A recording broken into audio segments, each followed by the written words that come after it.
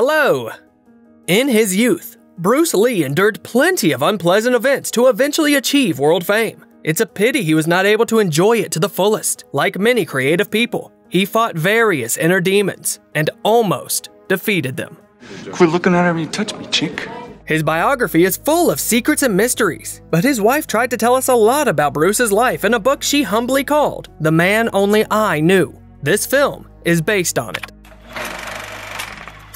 Little Bruce Lee walks out of the temple onto a deserted street. He walks past stone statues which frighten him. The boy stops in front of one of them, and the masked warrior is coming to life, chasing Bruce. He rushes back into the temple, but the door shut right in front of the boy's face. In a dark alleyway, the demon catches up with Bruce and draws his axe over him. Fortunately, it was only his father's bad dream. The man wakes up in a cold sweat and first thing goes to check on his beloved son. Bruce is sleeping peacefully in his bed. The father's ready to do anything to protect the boy from the dangers of this world. Later, the man leads Bruce through the bustling streets of Hong Kong to give him training with a legendary kung fu master, Ip Man. The boy quickly gets a taste for it and follows his teacher's instructions closely. He cheers himself up with a thunderous shout as he strikes the wooden dummy. Over many years of training, Ip Man shares all intricacies of the craft with his student. To master them, one must understand that kung fu is not just an art of fighting, but also a way of thinking. And the main opponents will always be one's inner demons: fear, hatred, and anger.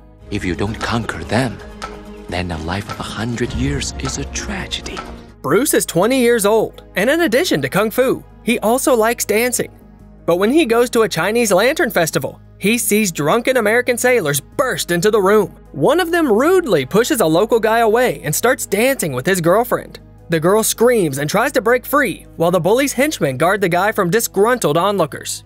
Bruce stands up for the lady, so the American tries to hit him. This proves to be a big mistake, and the soldiers face the agility and power of a kung fu fighter. After recovering from the blow, the chief of their gang challenges Bruce to a duel, insulting him. For this, he gets hit in the head again and then loses his jacket after an impromptu dance with his opponent. In a last-ditch effort to win the fight, the humiliated guy grabs the knife thrown to him, but Bruce is ready for that turn of events too and pulls out a hidden chain. He easily disarms his opponent and sends him flying onto the table with food. Hearing police sirens, the fighter scurries away. The rescued girl follows the guy to thank the little dragon, as she calls him. After a night of triumph, Bruce sneaks into his house through the window, only to be caught by his father. He says the police came to his house because of the fight the other night. The battered American is in the hospital with a punctured lung, and he has influential relatives in Hong Kong. Bruce doesn't want to go to jail and is going to lay low at his friends' places, but his father drags him by the ear for a serious talk anyway. The man shocks his son by demanding that he leave his native Hong Kong forever. Although Bruce considers it just mere superstition,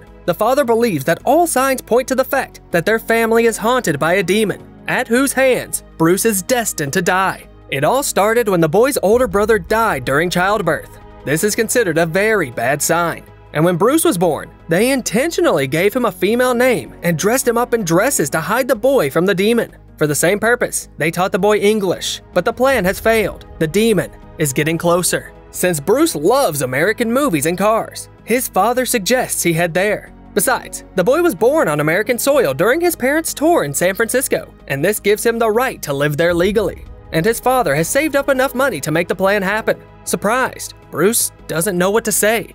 Tell me you'll make a big noise in America so I can hear it over here.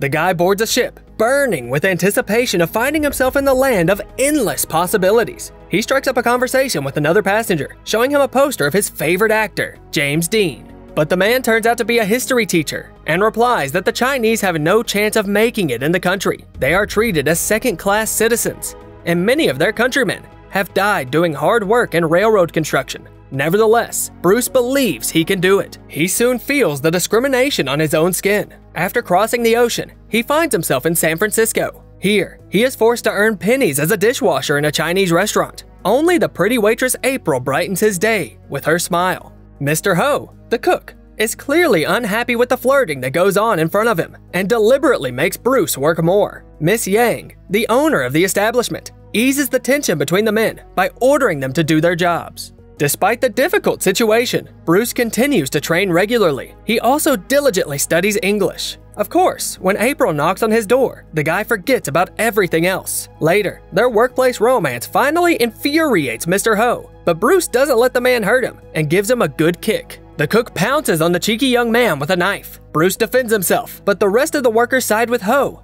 and throw the new guy out the back door. 4 chefs with wide meat-cutting blades rush out in pursuit of the fleeing dishwasher. Bruce climbs a metal structure several meters above the ground and uses his balancing skills to throw the pursuers off of it. Once on the ground, the guy receives a painful cut from Ho's strike, but that only enrages the fighter. He deftly strips the guy of his weapon, but the man doesn't give up and takes Bruce in a hold. After escaping from the chef's clutches, the guy is ready to take him out, but decides to show mercy. The scuffle is ended by Miss Yang, who finds that the work is interrupted. She drives the spectators and the brawlers indoors. Afterwards, she summons Bruce for a face-to-face conversation. She pays him his salary and also offers to borrow a considerable sum from her. In an ingratiating tone, the woman offers to take April to an expensive store and to rent a hotel room with her. Once the money is wasted, Bruce would stay to work in her restaurant until his old age to pay off the debts.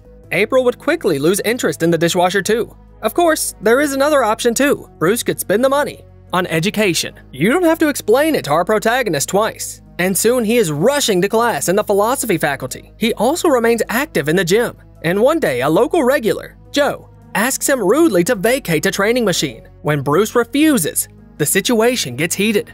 Your kind don't understand English. My kind? Yeah, gooks, chinks, your kind.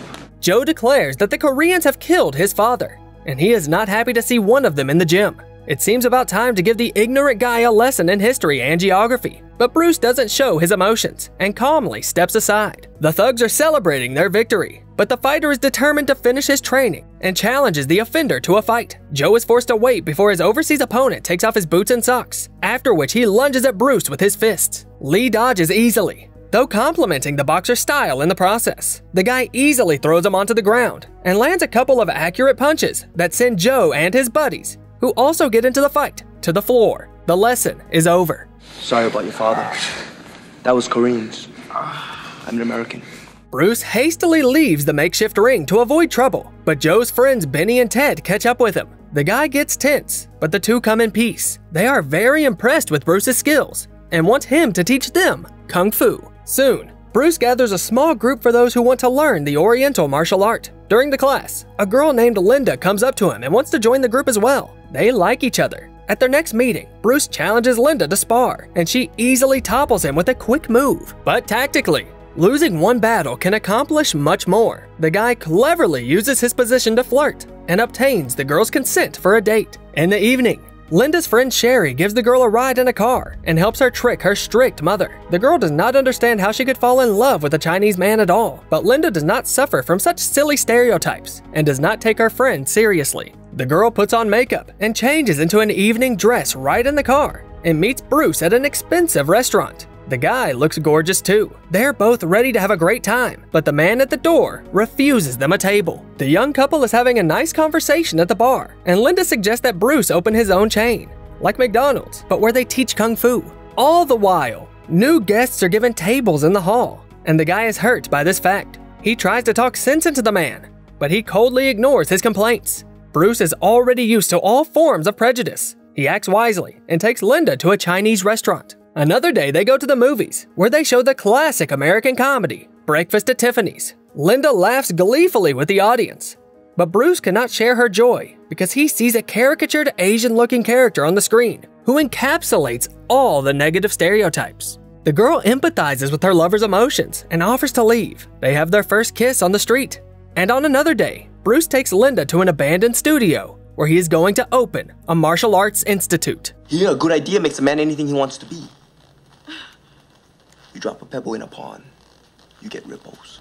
The girl is a tad surprised, but quickly becomes delighted that she was able to inspire the guy to accomplish new things. Bruce Lee's Kung Fu Institute is growing by the day, and Linda is practicing along with the guy. Bruce continues his studies at the university and writes his thesis. An earthquake erupts right in the middle of the class, and a gust of wind knocks him down, after which a living statue of an ancient masked warrior kicks the door down. Bruce tries to fight the demon, but immediately collapses from the enormous power of his opponent. The statue silently leaves the room, and Bruce emerges from this strange vision. This worries the guy, and his anxiety is noticed by Linda. Bruce does not tell her about the demon, and instead asks when the girl will introduce him to her mother. Linda is not ready to tell her that she is going to marry a Chinese man. The boy is offended because he himself has already told his father everything. Well, since Bruce wants it so badly, Linda agrees to visit her mother Vivian with him. Everything seems to start well, but the fake hospitality quickly gives way, and the woman starts openly talking about her grandchildren, who will be half-bloods and will not be accepted in either the East or the West. Bruce is very hurt by these comments and burns himself with hot tea from the anxiety. He leaves, slamming the door, and Vivian rushes to convince her daughter that she can find herself a better husband. Linda does not listen and runs outside in the pouring rain after her lover. Bruce picks her up on his motorcycle, and they ride off into the horizon to build their future without anyone's approval. The couple has a wedding, and Bruce stops by Miss Yang's restaurant in the suit to return the debt that allowed him to make it. The newlyweds settle in at the new branch of the Kung Fu Institute, and soon they are visited by a guy named Jerome who wants to take some lessons. And some of them other Chinese teachers, man, they turned me down flat. Some of them wouldn't even let me in the door. You got yourself a teacher. Bruce will not abandon his brother in need. They get down to business, and the new branch grows and develops. Soon, a young boy delivers an ominous message in Chinese to their gym. Bruce comes to meet the other martial arts teachers, who are unhappy that he is teaching Kung Fu to anybody. However, the old men, who consider white and black people their enemies, do not get the response they expect. Bruce tries to explain to them that he shows everyone the beauty of Asian culture and brings people closer together, but no one listens to him. The guy leaves after being threatened with being dealt with in hand-to-hand combat if he doesn't comply. Bruce doesn't want to worry his wife with his problems and lies that he has temporarily canceled classes because of tax problems.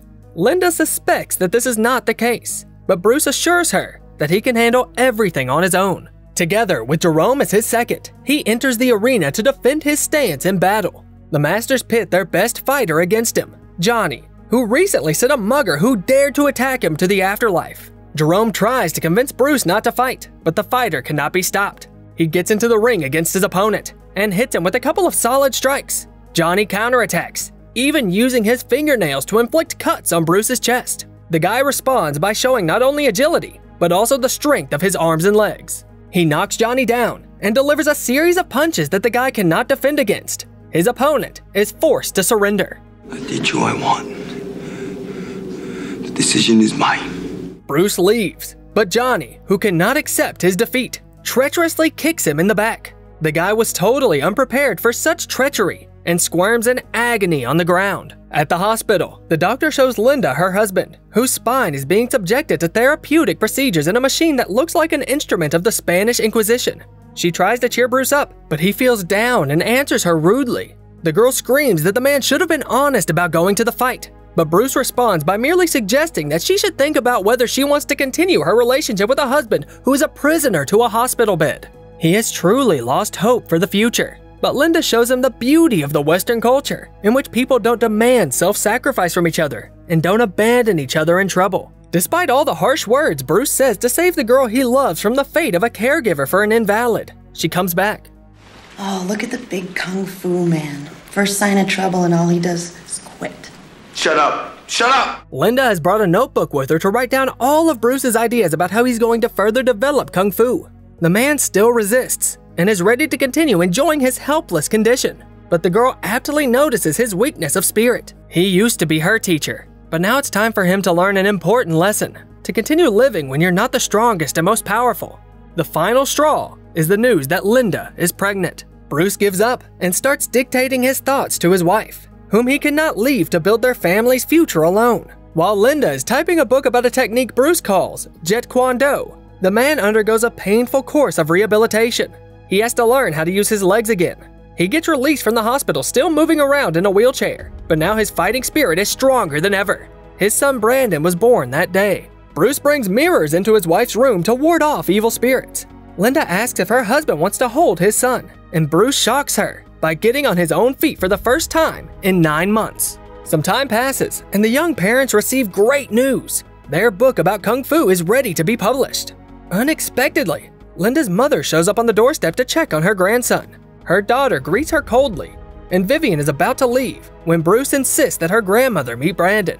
When the woman sees the boy and takes him in her arms, all her silly prejudices vanish. Love always finds a way. Bruce learns to walk along with his young son and regains his former agility. But his first public appearance at a karate championship goes terribly wrong. Bruce gets booed for being too innovative. To prove all the advantages of Jeet Kune Do, Bruce offers to take out any of the attendees in 60 seconds. Unexpectedly, Johnny emerges from the crowd. I beat him before! I beat him again! Linda is beside herself because the doctors have strictly forbidden Bruce to fight. But now there is too much at stake. Linda doesn't want to see her husband suffer again and says she can't bear to see the story repeat itself. Bruce is more confident of victory than ever and comes out for a rematch. Like the first time, he deftly dodges all of Johnny's attempts to get to him, but loses his concentration for a second and gets stabbed in the aching back again. The dirtbag celebrates his victory, but Bruce comes to his senses and gets to work.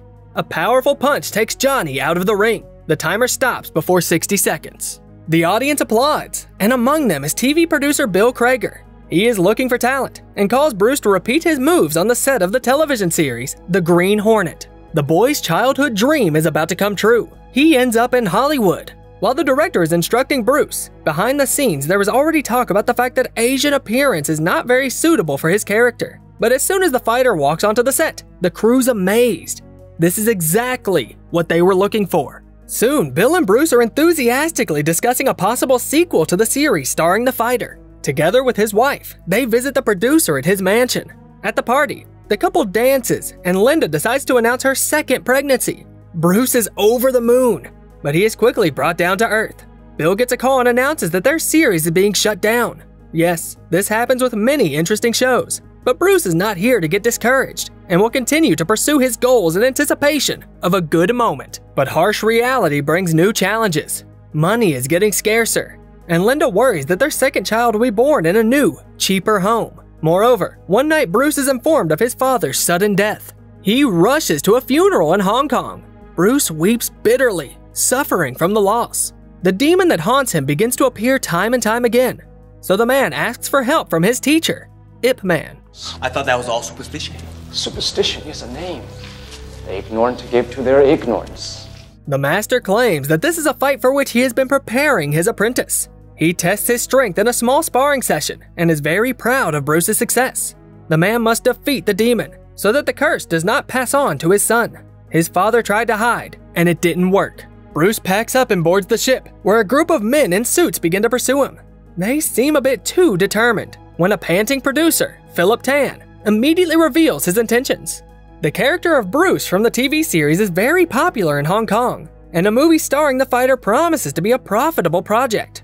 Although Bruce is hurrying to get back to his family, Philip begs him to stay in Hong Kong for one more day to discuss the details. Negotiations are successful, and Bruce goes to Thailand to shoot the movie The Big Boss. One day, Johnny's brother shows up on the set and demands revenge for his relative, who can't walk or talk after his defeat. Without thinking twice, he attacks Bruce with the intention of taking his life. The crew doesn't understand where in the script this fight is exactly, but turns on the cameras not to miss valuable footage. The fighters take on each other with extreme violence, using whatever tools are at hand, including a circular saw and huge blocks of ice. After nearly losing his head, Bruce breaks free from the grip, but his opponent attacks again and tries to drown him in a muddy puddle. The fighter's body weakens and stops resisting, but the legendary Bruce Lee is not about to die in such a humiliating way, and his trick allows him to take the enemy by surprise. He finishes off Johnny's brother himself, trampling him into the dirt along with their family's honor. After discovering that the cameras had caught the fight on tape, Bruce rips it to shreds in a rage. The man returns to Hong Kong, where after a long separation, he meets his grown-up children and his beloved wife. He happily shows them his homeland and then takes Linda to the premiere of The Big Boss. The theater is full, but at the end of the movie, a suspicious silence hangs in the theater. Bruce thinks it's a disaster and tries to leave quietly, but the shocked people were just taking a pause to wipe away their tears. They explode with applause and carry the actor out in their arms. Bruce enjoys his first real success on the screen and stays with his family in Hong Kong, where his career is on the rise. Bill comes to visit and discuss the idea for a movie, Enter the Dragon, which Hollywood is very eager to make. Bruce returns home very late, and Linda is not too happy about it. The cinema business takes up all her husband's time, and the children do not see their father at all. She intends to move the family to America and calls Bruce to come with her. The man explodes with anger. This place has given us a life. I'm somebody, I'm special. Back there, I'm just another gook. The American dream inside him died long ago. Shattered by the harsh reality, the fight ends up unresolved, but Bruce meets with Philip to discuss Bill's Hollywood proposal. This would solve two problems at once, and yes, Bruce still wants to show the West the beauty of Asian culture, but now he wants to be with his family. Without them, his life makes no sense. Bruce's head is throbbing with problems, and he asks for some aspirin. Soon the filming of Enter the Dragon begins, and the actor goes to the set, which contains a maze of mirrors. Suddenly, an earthquake occurs. It locks Bruce inside the mirror world. It's yet another vision. The fighter realizes that a demon is out there somewhere, waiting for him to come closer. To his horror, he is attacked from all sides at once, and the statue of the warrior grabs him by the neck and begins pounding him on the tombstone bearing Bruce's name. The man is losing the battle when Brandon shows up at the cemetery. The demon forgets about the father and begins to pursue his son. Bruce tries to stop the warrior and gets in his way. The man finds nunchucks, which he uses to fight off the foe, and then strangles him with his weapon. He conquers the fear his father has been trying to protect him from since childhood. Bruce leaves the set to spend time with his family. Soon it's time for the last scene of Enter the Dragon. Linda wants it to be a monumental moment in her husband's career. He kisses her goodbye and declares his love. The film was a huge success, but Bruce was not destined to see it on screen. 3 weeks before the premiere, Bruce passed away suddenly. More than 25,000 people came to his funeral in Hong Kong. Initially, the filmmakers planned that the main role would be played by Bruce Lee's son, Brandon. He refused in order to star in another project, and this choice turned out to be fatal. The guy died right on the set. He was only 28 years old. The death of his father, Bruce, at the age of 32, is also full of strange circumstances. What was it? A risky lifestyle or a family curse? As always, look for the name of the movie in the description of the video. In the meantime, let us know in the comments, what is your biggest inner demon? And don't forget to subscribe to the channel and like the video so that more awesome stories come out as often as possible.